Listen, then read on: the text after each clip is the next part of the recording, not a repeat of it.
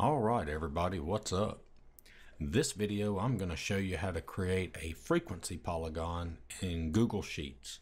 I have a video on how to do it in Excel. If you want to watch that one, I'll leave a link in the description. But this one's how to do it in Google Sheets. Alright, so we've got our classes. Okay, that's the intervals. 10 to 19, 20 to 29, and so on. I've got the frequency, and what we need to create the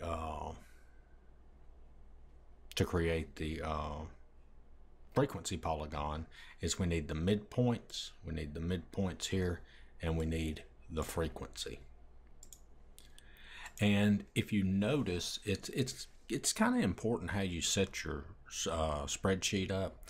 Notice on the class limits here how the lower class limits and the upper class limits, they're in separate cells.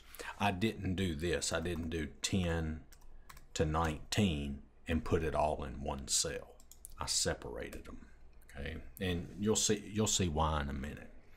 All right. So the first thing we want to do is we want to get the midpoints. All right. So you know the midpoint, and when I say midpoint, the midpoint of the intervals here, the class limits. So to get the midpoint, all you do is add the lower class limit and the upper class limit together. So the 10 plus 19, and then you divide that by 2. And that's the reason I separate them. So I can just enter in the formula. So I'm going to do this plus this, put that in parentheses, and divide it by 2. Now, this is something I've never had this happen to me before in Google Sheets, but it automatically comes up, this autofill. And so you just click yes right here, and it'll copy the formula down for you. Okay, so you can see the formulas there. And I'll explain what this cell and this cell are in just a minute. All right, and then we have the frequency here. So for the frequency, what I want to do is I want to put the frequency right here. So what I'm going to do is I'm going to hit equals, and then I'm going to click this cell and hit enter. And of course we'll autofill that also. Now let me show you, if you don't autofill it, I'll show you what you can do. But I mean, if it asks you to autofill, I would just go ahead and do it. So if it doesn't, then you can just click in the cell, and you see this, there's your formula C3. So you just grab this little square here and pull it down, and it'll automatically do it. But just hit the check sign, the check mark, and autofill it. All right, so now to create the frequency polygon, I'm going to create this, but this is not, I'm going to erase it after I create it. Okay, and I'll explain why. So if you're following along with the video, don't do this step just yet. So I'm going to go to insert chart, and it comes up as line chart. And if it may come up as another one. If it does, just click up here and select whichever one you want. So but that's what you want. You want a line chart. All right, so it did it for us. All right, now to do this,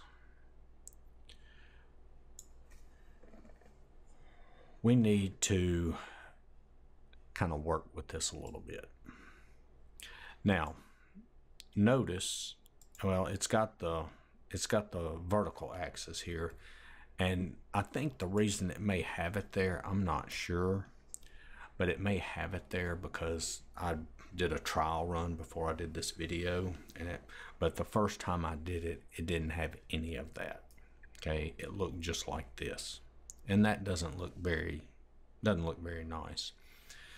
But anyway, to do a frequency polygon, we've got to do another step. Okay, so at this first value here, we know the midpoint is 14.5. And then at the next point it's 24.5 and so on. Well, if I was looking at these midpoints, if I went to the next midpoint to the left, okay, so this is 11, the midpoint's at 14.5. If I went to the left, what would the next endpoint be? And the same thing over here, from this endpoint, if I went to the right, what would the next midpoint be? So from this point, from the first point here, going to the left, what would the next endpoint be? And going from this last point, going to the right, what would the next endpoint be? That's what we've got to know.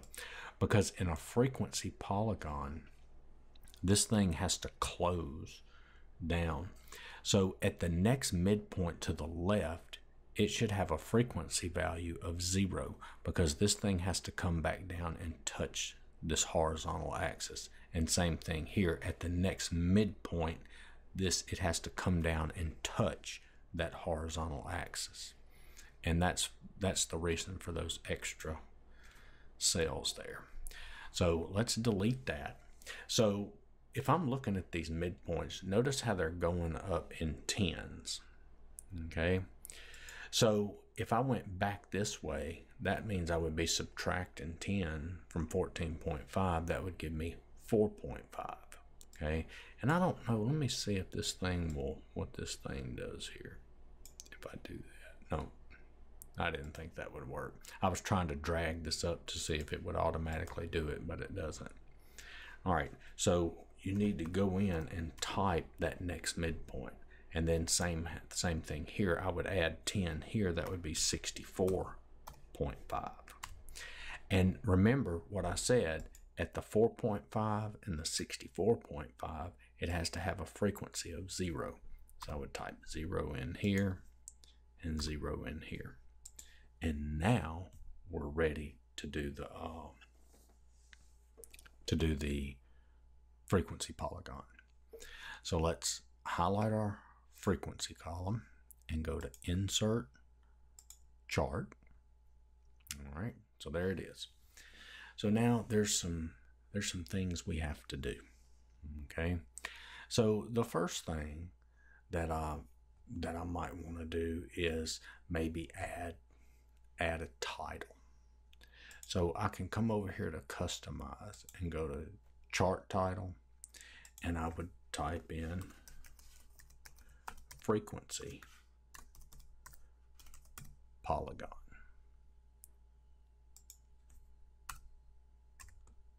All right, so let me move this down.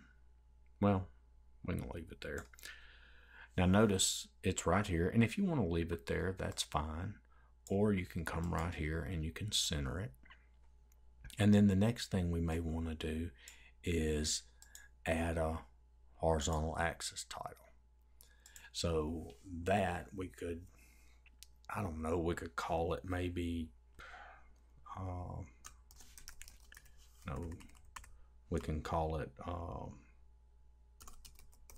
classes, okay, whatever you want to call it. And then we may want to add a vertical axis title, and whatever that's called, I'll just call it frequencies.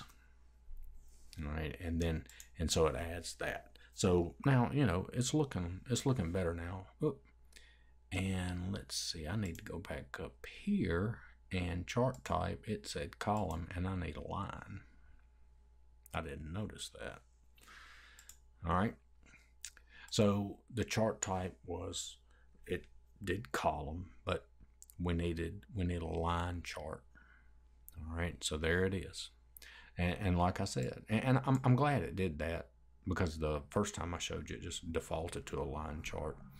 But yeah, when you create it, it may just like there, it may come up as a combo chart or whatever, but just make sure you click line chart. All right. Now, The next thing is this x-axis right here. Okay, there's no numbers there. Okay, we don't know what these, I guess you could say, x values are. Okay, so we've got this horizontal and it's numbering it there, but let's see what we need to do to get the numbers down here. And so to do that, I'm gonna need to move this down. And what you do, you come right here to this, no, that's not it, to this add x-axis. And you see here, this right here, you click on this, select a data range. And so I'm gonna click that, and I'm gonna select this right here, this range right here, and I'm gonna hit OK. All right, so let's pull this back up, and there you have it. Okay, now there's another problem. That's not what we want. We want it to label. We want these values on the x-axis to be these values right here. You see that? And that's not what it is.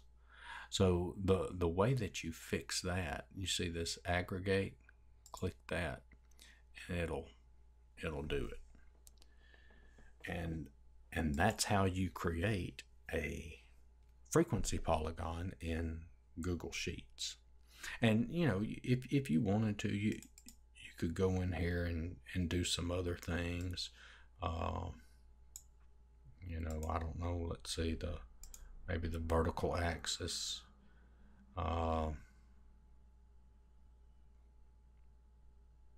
You can show axis lines, you know, put those in there, and you can change the minimum and maximum value and all that good stuff. All right, so you know, you can just play around with it, and you know, just see what you want to do. You know, it's up to you, however you need it to look or anything like that. And you can do data labels, and it'll label the values there. I don't know if you want to put that or not, but you can if you want to. And, you know, and just go through there and add stuff as you want. And I think you can even change you can probably even change the background color and all that stuff. Okay, and there's text title color, and all that. So yeah, just, you know, just mess around with it and see what you want to do with it. But I hope the video helped. Check out my other videos. Give me a like, share, and subscribe. Thanks for watching, and I'll see y'all later.